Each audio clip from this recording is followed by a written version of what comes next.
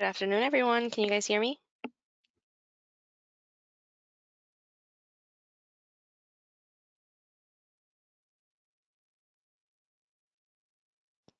Okay, I'm getting some messages that say you can hear me. Okay, perfect. Hi, everybody. Good afternoon. Happy Friday. Okay, let's go ahead and get started. So today I do have some handouts that are I, I uploaded handouts. So if you look on I don't know, I'm not exactly sure what it looks like on your computer, but in the like task bar, it's not really a bar, it's the thing, okay, the thing that has questions and polls and all of that stuff on it. There's a little tab that says handouts, and it's 5 out of 5. So I uploaded a bunch of research papers. Courtney said it's the control panel. Yes, the control panel. If you look at the control there are some handouts on there for you guys, okay? Today we're gonna talk about IP staffing first. So anyway, that's for you. I know some of us struggle to get access to papers and have to ask friends for them to print them out for us if they have a university account, etc. But some of us may not. So okay, enough about that. Let's just keep it moving. Okay, so today we're going to talk about infection prevention staffing, and then we're going to do a chapter 12. So let's see how much of this I can actually get through. I feel like my timing has not been on point recently as of late. And hopefully I won't have any issues like I did last week. All right, so infection prevention program infrastructure, cute little germs. The things we're going to talk about today is infection prevention program responsibilities, infection prevention staffing, infrastructure overview, and recommendations. Now, one thing to keep in mind is when I put this presentation together, the purpose of the presentation was to discuss with leadership and to discuss with um, our directors, et cetera, people that we report to, what IPs do. So what do we do? What are we responsible for? Um, Basically everything that encompasses the role. So while you're an infection preventionist and you may already know what we do, this is just to provide more of an overview, because if we're being honest, there's a lot of people who don't really know what we do. They know who we are, right? They know who we are, but some people just assume, oh, well, all they do is hand hygiene, or all they do is tell me when I have an infection, or all they do is X, Y, and Z. But we do a lot. And so this is the audience, just to put that in perspective. All right, so infection prevention department responsibilities. Now, there's a lot of different ways that you can break down our responsibilities, and this is just the way that I chose to do it, which I felt just displayed everything that we do in a way that's easy to digest. So the categories that I chose are education and rounding, surveillance, reporting, and data analysis, hand hygiene and multidisciplinary collaboration, audits, and public health. So under each bubble, I basically touched on some things that IPs do. So for education and rounding, we do device-associated rounding. We check our lines, Foleys, etc. Nursing and staff education, policy and procedures. We go a lot over policy. A lot of people call and ask, what's the policy on this? What's the policy on that? We get those types of questions all the time from different departments. It's from different departments throughout the entire hospital. So EVS may call you, hey, what's the procedure when it comes to HEPA filters? Are we supposed to clean it and take it out of the room? Does nursing do it? So there's a lot of questions all the time related to infection prevention. Case review, environment of care, observing patient care, and then ICU and unit rounds. For surveillance and reporting, you have reporting infections to NHSN, obviously, CLABSI, CAUTI, VAE, and SSIs, HOC divs, lab ID events like MRSA, bacteremias, reviewing all positive microbiology labs facility-wide, including outpatient sites, and then root cause analysis, that's another fun thing. For hand hygiene and multidisciplinary collaboration, we have hand hygiene data collection, How many of you guys have electronic hand hygiene monitoring? Like, I'm always curious. Anybody? So Shelly does. Kim does. Do you like it? Do you like the electronic?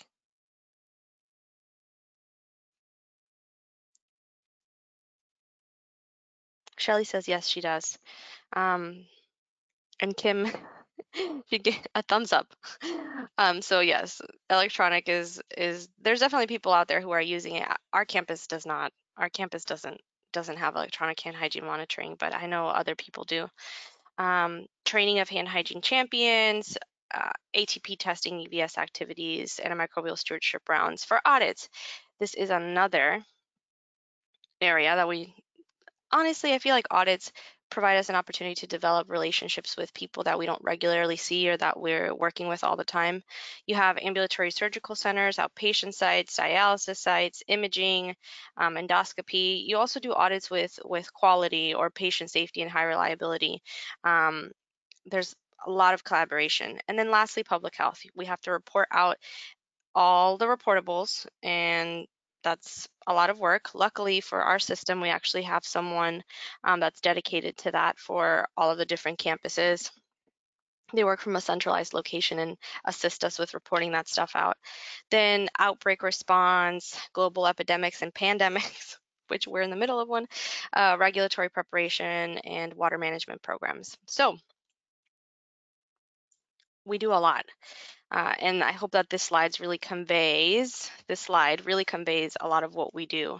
And if I have anybody from public health or epidemiology that's also who may be interested in what is an IP, what do they do, and they haven't had the opportunity to shadow or they haven't reached out yet to a local hospital, I highly recommend it. You know, if you think that IP is something that you like, reach out to your local hospital, see if you're able to shadow and get an idea of what the role is like. But we do a lot of different things. Okay, so how has our role changed? So infection prevention programs of the 1970s and early 1990s. For the scope of the program, they focused on infectious disease events, and now we're focusing on other quality and safety outcomes like surgical antimicrobial prophylaxis, leading immunization for patients in employee occupational health programs, and preparedness, such as pandemic planning. The scope of surveillance. So primarily it was in the acute care setting, often intensive care units, and now it has expanded into non-intensive care unit settings as well as ambulatory settings. For laboratory consultations, you have daily review of laboratory tests, microbiology, virology, serology, fungal results available in days or weeks. And now we have PCR, which is available within hours for rapid and targeted therapy, institution of precautions if indicated. Data collection, medical record review abstracted from paper and chart review, and now we have data mining of electronic medical records with flagging capabilities of possible HAIs, which is pretty awesome. I mean, there's been some really great advances. And then for environmental rounding, so it was primarily done to meet regulatory requirements, and now that's expanded into risk assessments, injection safety practices, hand hygiene compliance, evaluation of sterilization and high-level disinfection practices, and quality assurance of environmental cleaning. So there's definitely a lot that we're doing, and it's exciting. It's exciting. I love my job, and I hope that all the other IPs on the call also love their jobs. So this is from the Society of Healthcare Epidemiologists of America. These are some of the essential activities for infection prevention and control programs. Surveillance. We know surveillance. Surveillance is really important. EPIs know about it. IPs know about it. It's a lot. We do a lot of reviewing, looking at charts, looking at, microbiology reports, seeing if they meet for infections. So surveillance does take up a significant amount of our time. Performance improvements to reduce healthcare-associated infections, acute event response, including outbreak investigation. This is definitely we're in an acute event. We're having to pull from a lot of different departments and resources to respond to the pandemic. Education and training of both healthcare personnel and patients. I think patients being a big one, a big opportunity there. So obviously we're involved with education of our healthcare personnel, but I really do wish that I had more time to be able to spend with patients. Reporting of healthcare associated infections to CDC's NHSN. Some EPIs. So I remember when I was an epidemiologist at the county level, we had access to data through NHSN, but I never really, it was used more at the state level rather than the local level, like at the county level. But I had listened to the trainings in order to get access to NHSN, but I didn't really know what NHSN did till I became an IP. So in public health, you use different reporting systems. But for the hospitals, we use NHSN, which is where we input all of our infections, if something is meeting for eclampsia, CAUTI, and SSI, etc. So for those of you who may not be familiar with it, just know that it's a type of reporting program that's able to track data and where you basically input your data to submit all of your events. So what are the resources necessary for infection prevention programs? The personnel, physical, and financial resources required for an effective IPCHE program should be proportional to the size, sophistication, case mix, and estimated infection risk of the populations served by the institution. This is an important bullet point because I feel that even with all of the papers, the research, the surveys that have gone out, one thing that remains really constant throughout them is that you need to do an assessment of your own individual facility to determine what type of resources are necessary for an infection prevention program. Hospitals provide different levels of care, right? Let's be honest. I mean, there's a difference between a trauma center and a small rural hospital. There are big differences. There's a difference between a rural hospital and academic center. And not just in culture, not just in the type of services provided, but your patient populations. Your patient populations are going to be different. We don't do transplants at my hospital. They do transplants at other places. That's a completely different type of patient population that we're talking about. So you need to look at what type of services am I providing, what type of patients am I taking care of, and you need to do that at a facility or a system level in order to really be able to determine what type of resources I would need. And I think that that's something that is really important, that we can't just say, oh well, this is what we should have because this is what the recommendation is, because in all of the papers they put that in there that you really need to do an assessment of your facility. The individuals responsible for leadership of the program must be clearly identified and have significant access to key organizational leaders and clinical decision makers. And this is very important. I'm very, very happy at the facility that I am at. I have a very good relationship and a direct line to my CNO. That's who we directly report to. So that is something that I am very fulfilled with, but I know that that's not the case for all IPs. Some IPs are not actively involved with leadership and part of really important committees. And so this is important. If you don't have those relationships established, and um, if your department isn't coming to the table, right, that's a problem. That's a problem for the facility and for your patients and for your staff. Infection prevention personnel should work closely with senior leadership when addressing quality assessment and performance improvement. All right, so let's talk about infection prevention staffing through the years. So in 1985, the study on the efficacy of nosocomial infections recommended one IP resource to 250 acute care beds. Now I know for a fact that there are facilities out there with this ratio right here, 1 IP to 250 acute care beds. Know that for a fact. So we're talking about back in 1985, where our roles were still, ooh, okay, why are you getting crazy? I apologize.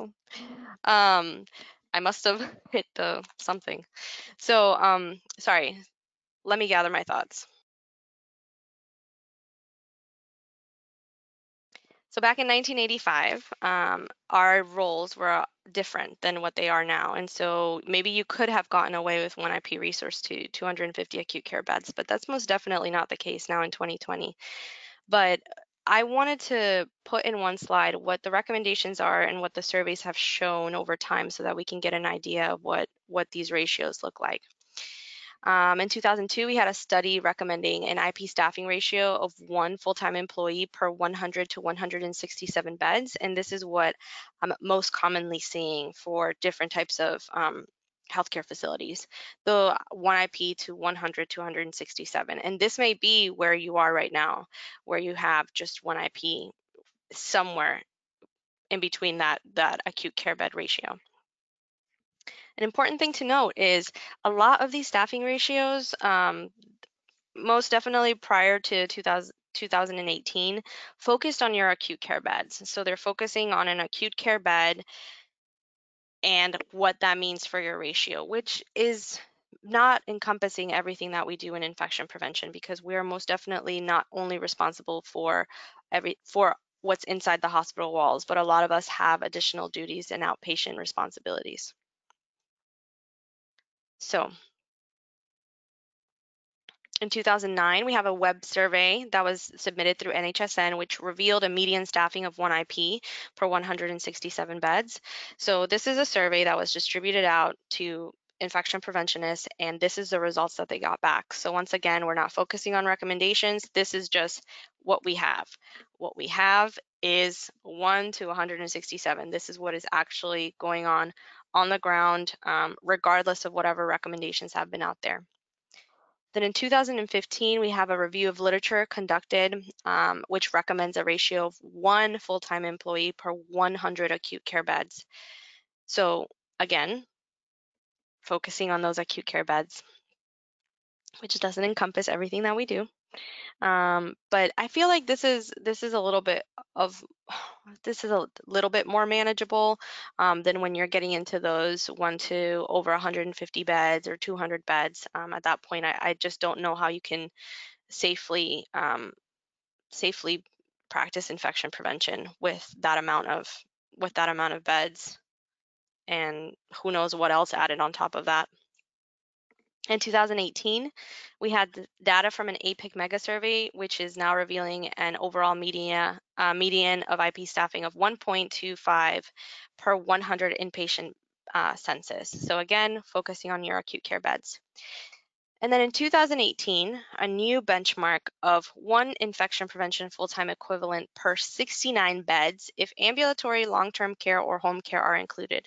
And I really think that this study down here from 2018 is the future of infection prevention. I think that as more people learn what we do, and this pandemic has 1000% highlighted the importance of our roles, they're going to take into consideration that we are not solely responsible for the acute care beds within our hospital, but also other services that may be provided in the hospital and outside of the hospital, and that needs to be accounted for as part of our workload.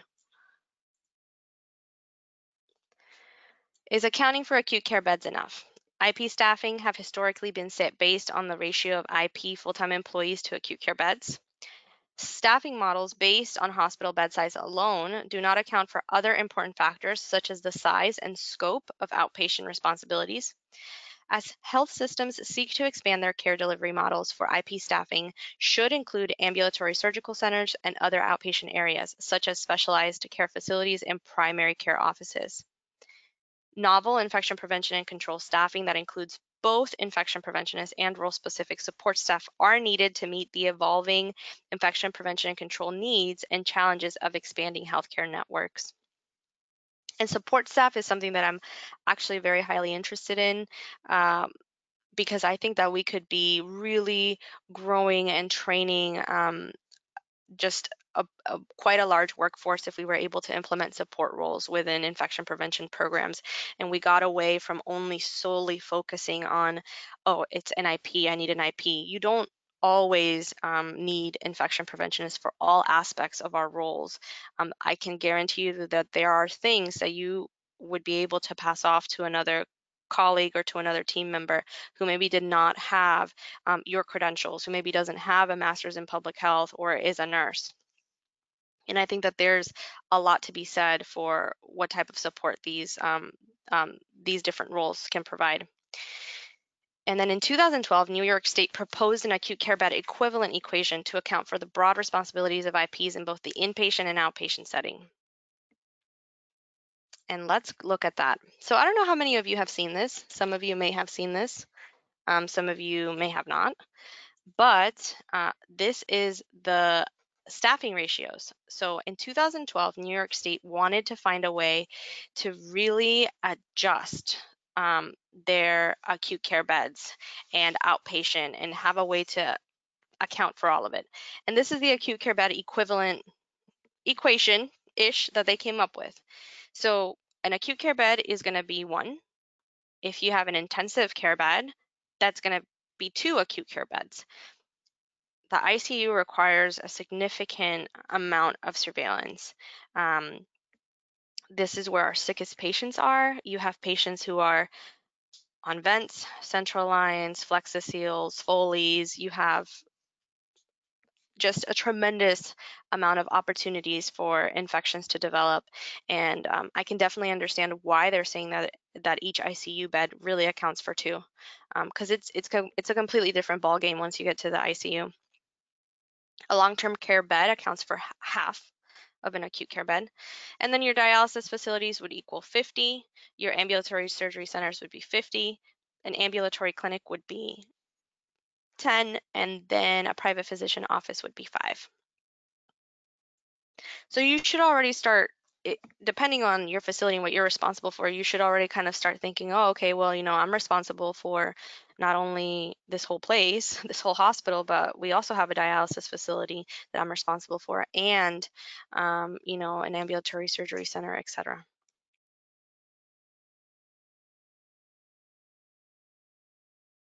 All right, so let's talk about, did I skip ahead again? Okay, sorry. Let's talk about this paper, a strategy for expanding infection prevention resources to support organizational growth. Now, again, this is in the handouts in the control panel. Now that I know the name for that, the control panel has the handouts, so you'll find it in there. So let's talk about Sarah Smathers and her colleague Julia and what they published. So the Infection Prevention and Control Department of Children's Hospital of Philadelphia underwent modifications to its staffing structure between 2014 and 2018. They modified the New York State's acute care bed equivalent equation to guide the expansion of their program, meaning that they just made and tweaked a little bit of the equation to better suit what they felt was appropriate, but they still used the acute care bed equivalent from New York State to guide them. They revised and updated job descriptions to include promotional criteria, career ladders, and supporting roles. And this is, I think, really important. I don't know, for those of us in infection prevention, I think that one of the frustrations that I commonly hear is that they feel like there's no growth in the role. Because once you're an IP, well, where do you really have to go, right? And that's something that I've heard not only from infection preventionists, but also from people in leadership. So who are within higher roles asking, well, what is your next step? There's really not much to do after being an IP. Are you planning on coming over to safety? Are you, do you have any plans for any additional department or growth? Because once you're an IP, you're an IP. So I think that they were really, really not only creative, but I think it's something that other hospitals need to look at, because I think having a career ladder and those opportunities for growth for infection preventionists is great. They also created unique job descriptions, increasing from 4 to 9, creating that 3-tiered career ladder, and increasing their full-time equivalents from 8.2 to 11.6. Additional support roles, including a hand hygiene program manager, infection prevention associates, and clinical practice analysts, were also created. And over this time period, their total HAI index decreased by 23%, and they had a significant decrease in their CLABSIs, CAUTIs, SSI, VAEs, and HAIs. So if we look at what they did, the Children's Hospital of Philadelphia, You can see here the equation. So the acute care bed equivalent, which is modified. One of the modifications you can see here for dialysis facility under New York State, it's equal to 50 acute care beds, but for them they made it 25. They added a specialty care center category, and they added some additional care locations down here, providing them a 25 bed acute care bed equivalent.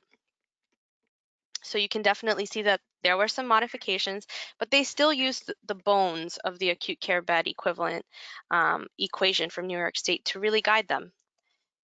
So this is what they came up with. Down here you have their total adjusted acute care bed equivalent, and their adjusted IP staffing ratios, and then their adjusted IP staffing ratios plus their support roles. And 1 to 109, I mean, that's pretty good. That's pretty good. Here you can see their organizational growth from 2014 all the way to 2018.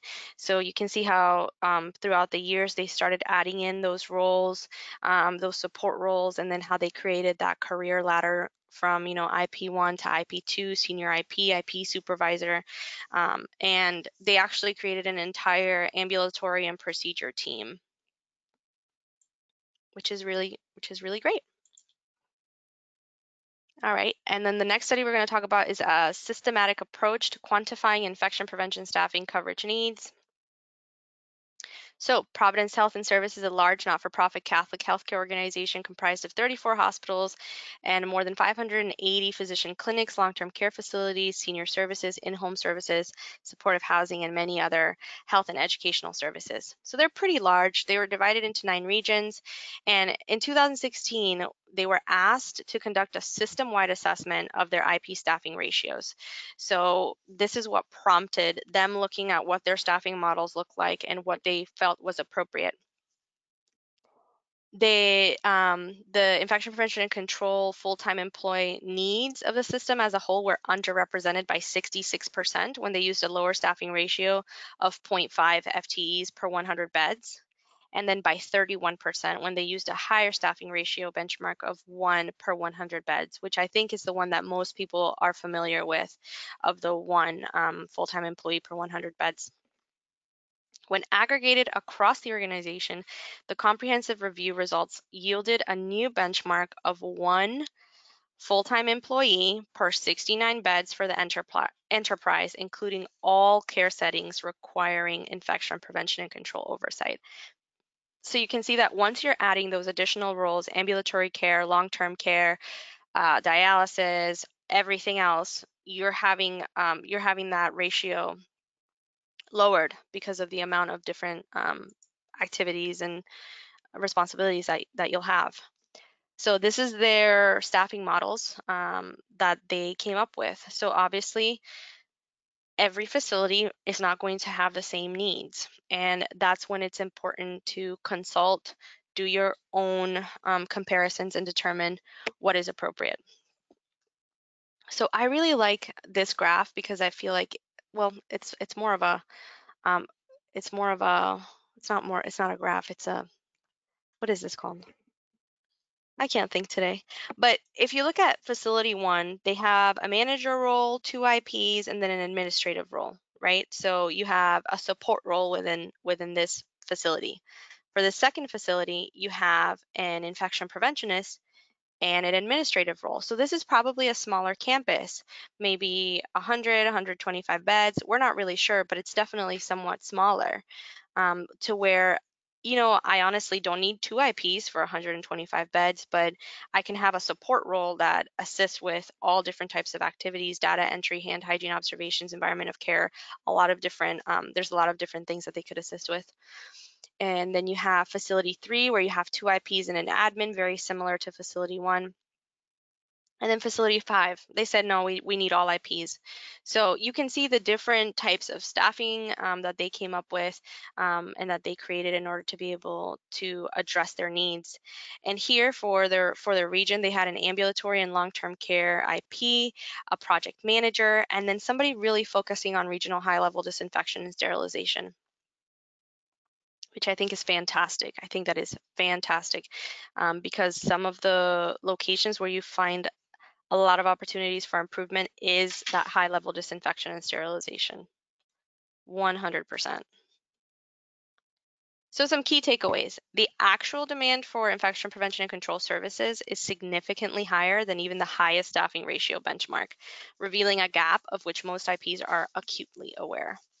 Available peer-reviewed literature presents staffing as a ratio of IPs to inpatient beds, which does not consider the complex nature of the work and the varying degree of acuity and risk in different care settings. A percentage of surveillance activities could be accomplished by a lesser skilled individual, leaving additional time for the IP to interact in patient care areas. And if I could highlight this, I would. 100%. I agree with this 1,000%. Like for sure.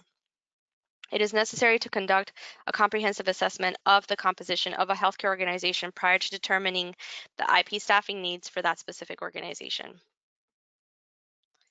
All right, diversifying roles and creating support staff benefits the team by increasing the productivity of the department and providing a deeper bench so that IPs can focus on broader activities requiring specific subject matter expertise. And I think that, this is like a future that I envision really with IP programs expanding and us having varying roles within our department and not having everything just be infection prevention focused. I think that there is a place for an infection prevention associate, an infection prevention technician. I think that we can grow people within this career. I know that you guys have read the papers and you've seen postings on AGIC where they're talking about, the age of retirement for a lot of the infection preventionists that are coming up, because we have a lot of, you know, people within that retirement age working in specifically within our field. And I think that there's a lot of opportunities for growth relating to infection prevention. I think that it's a difficult position to get. There's a lot of expertise, and I 100% agree that IPs need to have experience. They need to be certified. But I think that we don't need every team member to be an IP. And we can agree to disagree on that for those of you who feel differently. So this is from Sarah Smather's paper. So I wasn't able to upload that because I had a maximum of five files I could upload. But I can send this out as actually no, because then the email will bounce back. So I'll just have to upload it to the drive. But this is examples of the infection preventionist summaries. Sorry, role summaries that she presented in their paper, the Children's Hospital Philadelphia. So for an infection preventionist, one, responsible for all aspects of the infection prevention and control domain, including surveillance, chart review, data abstraction and collection, as well as assisting with outbreak investigations, education, and rounding. Other competencies are developed to include education program design, policy and procedures review, and participation in performance improvement activities to promote patient safety. You need to have a bachelor's degree in nursing, public health, biology, or other related healthcare field, a master's degree in a scientifically relevant field, and then you need to be certified within 2 years of employment, and then minimum of 2 years experience as a healthcare professional preferred. Then you jump into tier 2, which is very similar, but then you're putting in leadership roles. So now you're leading outbreak investigations and you're more of a resource for your team. Then we have the Infection Prevention Associate, which is responsible for data management, data entry, and data reports for the purposes of public health reporting, external benchmarking and performance improvement projects, maintains department data, assists in the development of internal auditing tools, and manages the data collected by the department and builds reports for data dissemination. And then you have a bachelor's degree that's required. Certification is not required, but they do prefer that you work within healthcare for 3 to 5 years and have some experience with data management. The clinical practice analyst, this is actually a really interesting role. They assist with training, coaching, and feedback of unit-based clinical auditors and other healthcare workers and ensure high reliability across the organization. So I think that this type of position is a blend between like education and IP and quality and safety. So that I love that. That type of role is fantastic. Then we have the infection prevention technician. Now, the technician role is different depending on where you look and what facility you're looking into. But the infection prevention technician is really a 100% support role. And the way that they used them in this specific article on AGIC was to really assist with their environment of care rounding. But you can see that other places, because this is an example of a position description, they're using them for not only environment of care rounds in clinical and non-clinical areas, but assisting IPs for monthly, preparing in monthly meetings, assisting with department risk assessments, by rounding in renovation areas and other nursing units, answering phones, assisting with basic surveillance and activities assigned by the IP. So there's a lot of different opportunities, and you can go a lot of different ways with the role. And for this one, there's an education, a high school diploma or equivalent. All right, so let's talk about COVID-19 impacts on infection prevention responsibilities. So this is a survey that was distributed by 3M that accounts for some of the issues, some of the challenges that we're facing within infection prevention. So when asked about current priorities and areas of focus, 84% of respondents referenced pandemic response or recovery as a top priority. I think that we can all agree on that. We can all 100% agree that COVID-19 took over our jobs since March, basically. Um, like just came in and said, I'm here. You need to pay attention to me right now, and everything else is going to have to wait. I don't know how many of you felt that pressure, but especially if you worked in the hospital as an IP, if you worked in public health, you must have felt it because it was tremendous. 36% of respondents said administration and or leadership support was needed. 94% of respondents said COVID-19 had impacted their approach to infection prevention. And 41% of respondents said keeping up with ongoing infection prevention activities, including healthcare associated infection protocols and education, was challenging. So do you guys feel that this survey is reflecting some of your feelings? You may have participated in it, you may have not, but I definitely felt like our challenges and my feelings towards our role were reflected in this survey.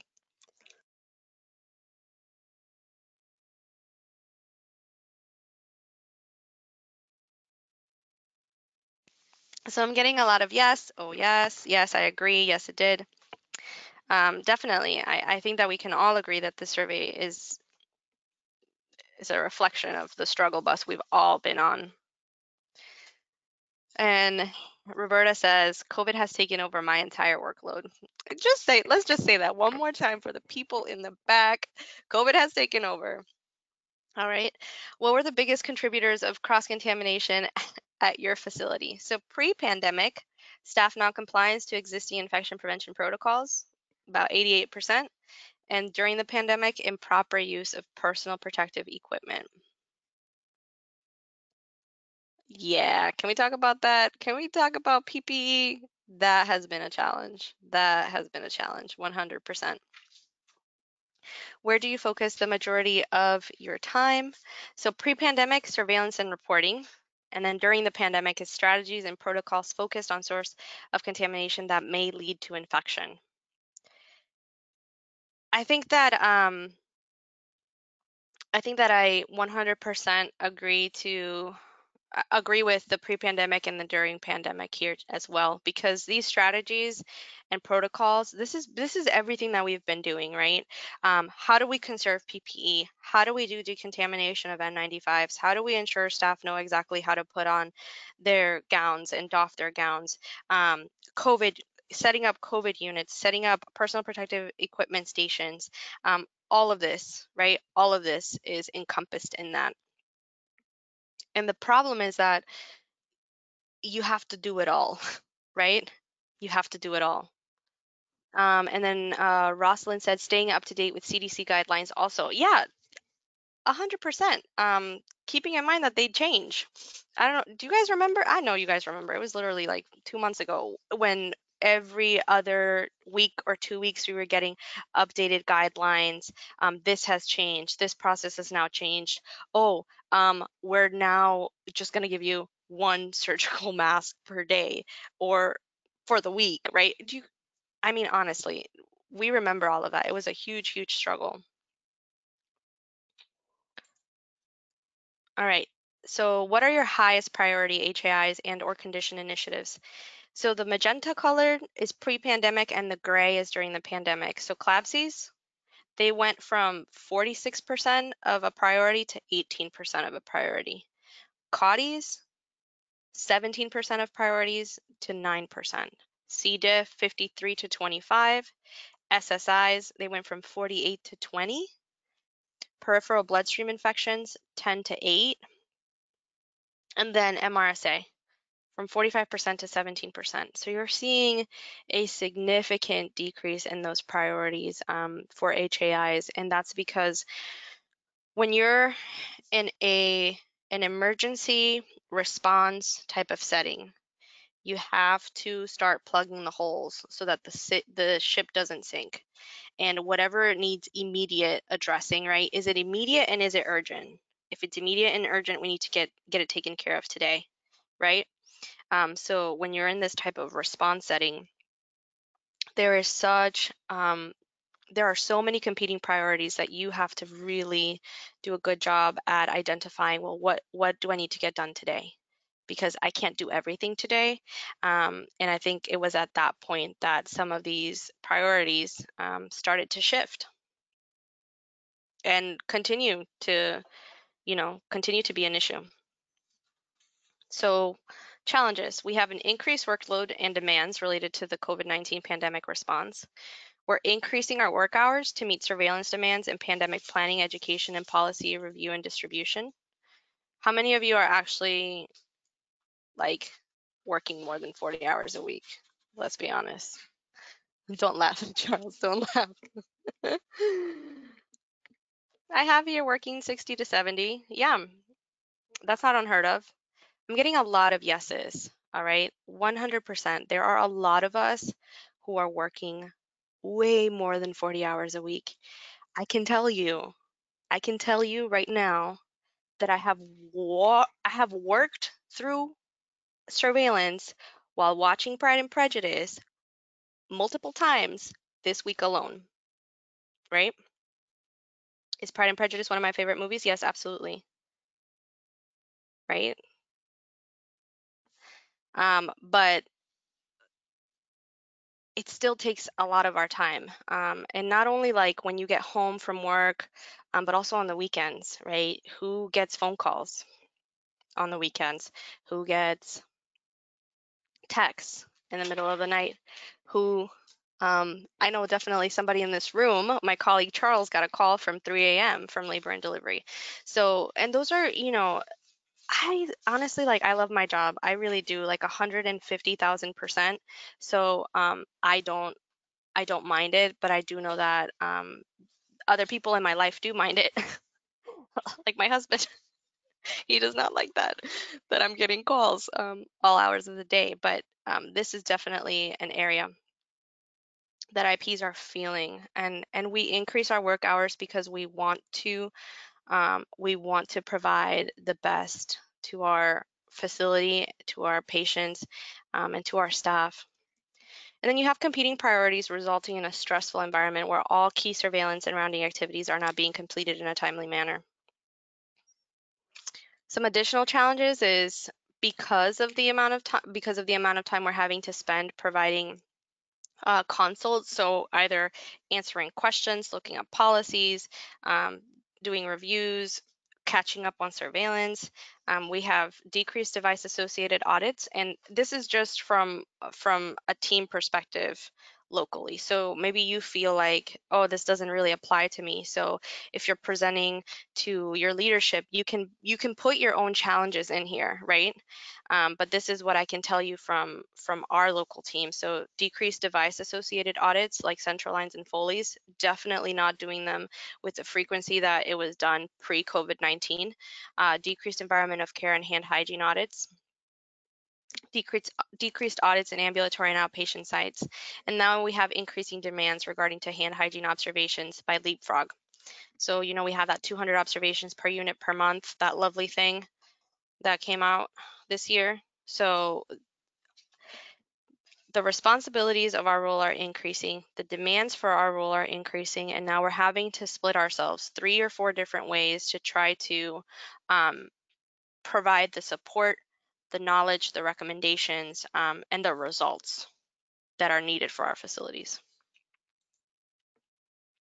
So this is an example of how you can bring all of this information together and put something together for your C-suite and for your leaders. My recommendation is use the modified equation for acute care bed equivalence that was developed by New York. You can modify it, you can adjust it, but we're going to do an example facility, right? So we have an acute care hospital, 317 beds, all right? The acute care beds are 267 of them. They have 40 ICU beds and 10 NICU beds, and so that goes from just being 50 to 100.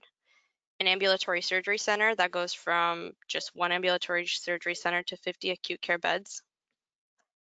And then ambulatory clinics, 7 of them, so that accounts for 70.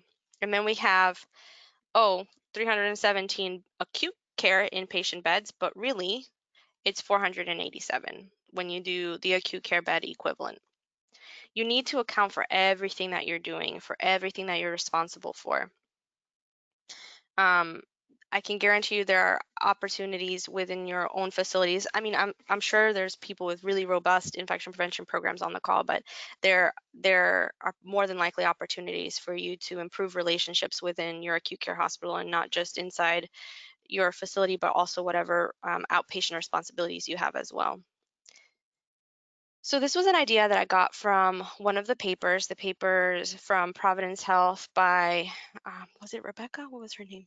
I can't remember her name, but last name Bartles, Dickinson, and Babade, hopefully. I have the name of the paper down here. They provided to their system a current, better, and ideal staffing model. So when we're requesting for additional staff, we have to be understanding that that's going to take money, that's going to take an investment. So I think it's important to provide leadership with options, right? Okay, well, currently this is what we have. This is what I think would make our program better. And then what our ideal or dream situation would be. And you may fall somewhere in between the current to better or the better to ideal. But I think having options and not just saying, well, it's one new IP or nothing. I think that's where you have a little bit of negotiating power of saying, well, it doesn't necessarily need to be a whole brand new IP. We have a current, a better, and an ideal staffing model that we want to discuss with you and show you what that would look like and how that would help us do our jobs better. And so for the example facility that I used, you see here the current is 3 full-time IPs. A better would be a 3 full-time IP with a part-time associate of about 20 to 28 hours. And then the ideal would be a full-time IP, sorry, 3 full-time IPs, 1 full-time associate, and 0.5 for a technician role. And then you can even further break it down using the acute care bed equivalent to go over what those ratios would look like, including your support staff. So including whether you request for an additional IP or whether you request for an associate or a technician or whatever it is that you feel would make your program stronger. You can break it down by the current model. All right, we're at 1 to 105 if we're counting acute care beds alone, but 1 to 162 if you're taking into consideration every other facility and outpatient location that we are responsible for. And then you can break it down even further for the better and ideal so that they're able to really look at what those ratios would look like if they were to implement your recommendations. Now, this is a brief summary of what an IP associate and IP technician would be. I think the associate role has extreme potential to be something great and fantastic. These summaries or these salaries down here were really recommended based off Florida money. So don't think that that's going to be the same wherever you're at, New York, California. You guys are on a whole different, salary situation.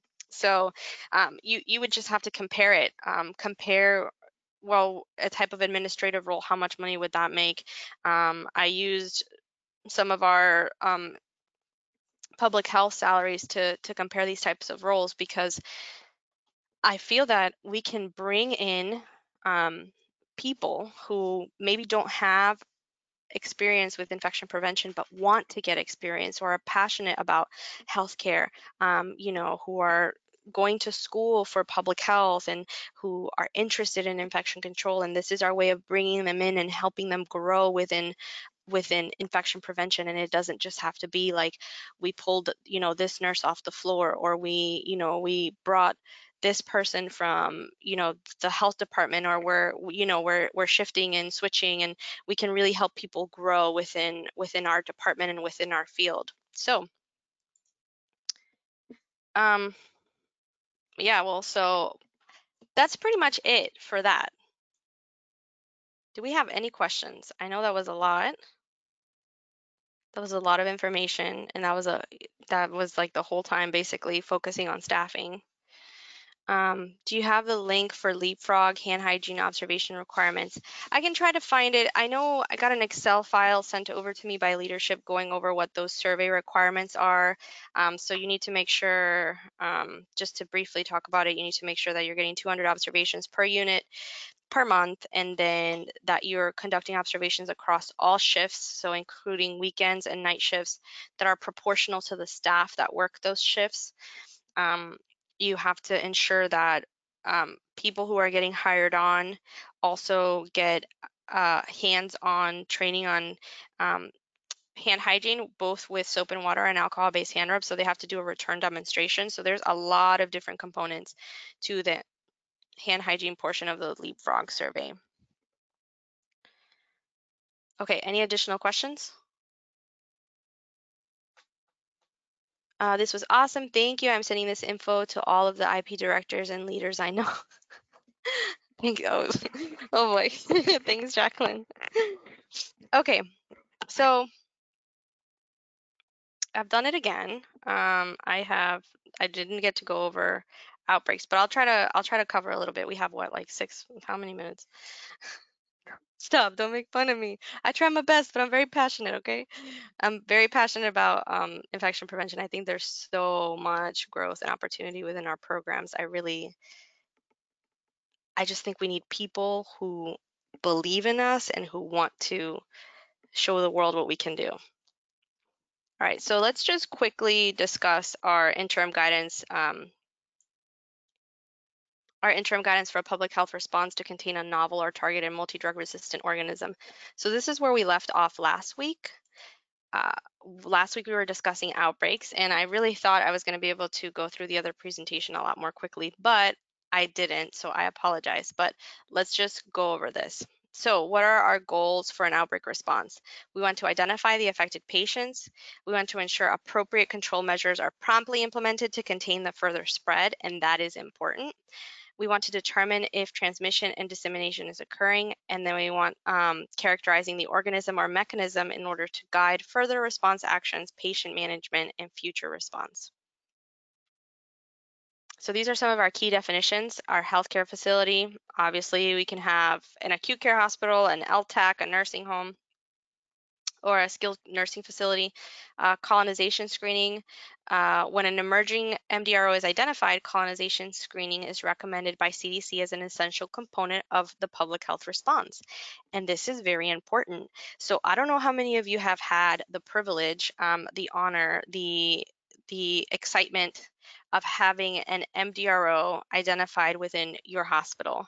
And I'm not talking about just like your regular MDRO, like a Pseudomonas MDRO, like something with a mechanism of resistance that's really unusual. So whether it be an OXA48, an NDM, a VIM, something really unusual. But one of the things that a lot of health departments are going to discuss with you is conducting a point prevalence survey or a colonization screening.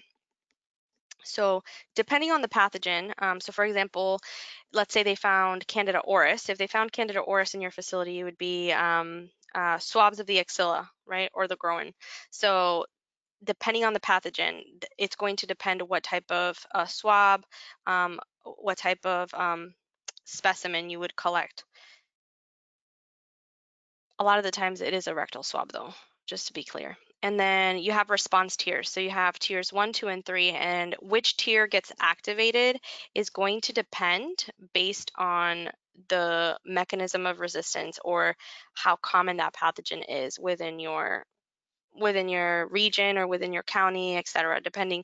There's a lot of collaboration between your hospitals and local public health. So we have tiers 1, 2, and tier 3. So for tier 1, this is going to contain resistant mechanisms novel to the United States, pan-resistant, and it needs more extensive evaluation to better define the risk for transmission. And an example is pan-resistant OXA23 Acinetobacter baumannii. So tier 1 is really, this is where you have your most novel organisms. So if you were looking at a pyramid, tier 1 would be at the very top. This is like totally pan-resistant organisms. Like, we have not seen this. Ring the alarm. You know, call your local county health department, let them know, because it's about to pop off. Like, it's popping off today or tomorrow. I don't know when, but it's going down. Like, basically that's tier 1. Plain simple terms. Tier 2, it's primarily found in healthcare settings, but not believed to be found regularly in the region. Information is available about how transmission occurs in groups primarily at risk, and some examples are going to be your VIMs, your NDMs, your OXA48s. So these are going to be your tier 2s. And tier 2 is actually where I gained most, if not all, of my experience relating to outbreak investigations. And then tier 3, these are already established in the United States and have been identified in the region before, but it's not endemic, meaning there are places in Florida where Klebsiella pneumoniae is endemic. Sorry, not Klebsiella pneumoniae, KPC. Klebsiella pneumoniae carbapenemase, KPC is endemic, but there are other areas where it is not. And at that point, you would have, it would meet for a tier 3. So if you have, like, for example, here, finding a KPC is not that big of a deal, but if it's like a smaller county where a KPC is not regularly identified, it would be a big deal, because that's definitely a mechanism of resistance that you don't want colonizing your facility or, your county at that point. Information is available about transmission, and then, the example they used is KPC, Interbacteriaceae producing Klebsiella pneumoniae carbapenemase.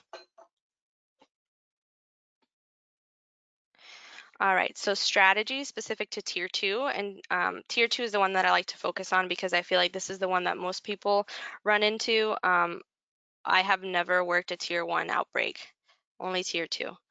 So after identification, prompt notification to the patient's primary caregiver, patient care personnel, other healthcare staff per facility policies, procedures, and local and state health departments as required. There's implementation of appropriate infection control measures, informing the patient and family, screening culture of index patient after 1 month has passed since initial culture was collected, and then conducting a healthcare investigation looking at exposures over the preceding month.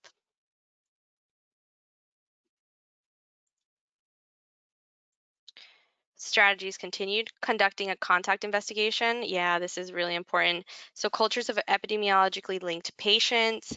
Screening additional patients is dependent upon whether the index patient was on contact precautions or not during the entire stay. And then environmental cultures in these situations are generally not recommended unless transmission is identified or suspected. So I know environmental cultures are, I feel like, really fun, but they're not always necessary. Implement a system, they're also very expensive. Implement a system to ensure adherence to infection control measures. So education, adequate supplies, monitoring adherence, there's a lot of stuff. So here are some examples of patients with NDM and in the United States. So really seeing that you have a lot of NDM that has been reported, but please keep in mind that a lot of these cases are low. So for example, Florida was ranked 7th with 10 reported cases at the time. Here we have Florida being ranked 8 for OXA48 with 5 reported cases. So they're seen. We've identified these different types of mechanisms of resistance in the U.S., but they're not common. They're not commonly found. And then for VIM, we were 3rd with 12 reported cases. All right, so I'll go ahead and cut off here. So the remainder of the presentation was really to go over outbreak response. So it's a lot easier to go through an outbreak, talk about it, work through it together, and be able to really discuss it and what it looks like, than it is to just read about it. But what I will tell you is that everything that I was getting ready to discuss is available here. This was a presentation that was done by my colleague. So Danielle Rankin, she's amazing. She's doing her PhD at Vanderbilt. I feel like I say that at least once a month, but that's just because I'm so proud of her. She's amazing. But this is one of the presentations that she did, and it really went over the outbreak that we worked together, of VIM-producing Pseudomonas aeruginosa in a long-term acute care hospital, and will provide you a really good overview of different interventions that we did from a public health perspective, on slowing down this outbreak and eventually being able to close it after a year and a half. So it was a very long time. One thing that I will like to point out, which is really important, is the environmental sampling ferry. So one of the concepts that I want to make sure that you have ingrained is environmental sampling is not always necessary and not recommended unless you're doing an epidemiologic investigation, right?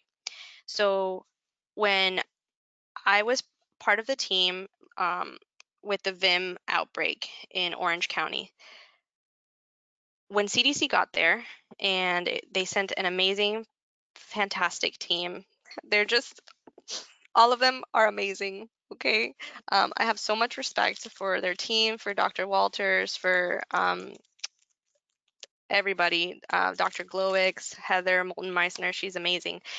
But one of the things that I remember, I was like, oh, well, I wonder if we can swab this and if we can swab that. Like I was just kind of thinking and talking out loud because I was so excited about having the opportunity of swabbing and potentially identifying a source for the outbreak. And I'll never forget, it was the laboratorian that was a part of the team, Dr. Meisner, and she told me, you always let the data guide your sampling.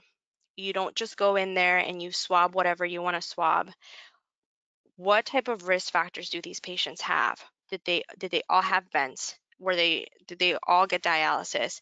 What overlaps in their care to where we could potentially identify a point source or a source of contamination? And I have never forgotten that. I have never, ever, ever forgotten that. She said that to me, and to this day, I still remember it because I think it is so important. You always let your investigation and your data guide your sampling. So even though it's really exciting, remember, you do not want to be the environmental sampling fairy and just going around collecting swabs from everywhere. And this is also highlighted in this APIC slide, where generally microbiological environmental sampling is not recommended because it is costly, requires special laboratory procedures, there is no standard for comparison, and may result in the implementation of unnecessary procedures or treatment, right? So if you go around swabbing all over the place and then you get positive results, at that point, what do you do? What does that say, right? That's why you always have to let your investigation and your data guide you. So I think that's pretty much it for today. You guys can read more about our outbreak, and listen to her whole presentation online. It's recorded, and that's pretty much it. And then this is me back in the day. Not really back in the day, just a few years ago. 2017, and Danielle, it was me and Danielle. This is our, yeah, we're very proud of all the work that we did for this outbreak. So, um, she's amazing. I hope she's doing well. I need to call her. She called me. I need to call her back. But anyway, that's pretty much it, guys. I know, very long day today, but that's it. Does anybody have any last minute questions before I send y'all off to have a wonderful weekend? Anything I can answer?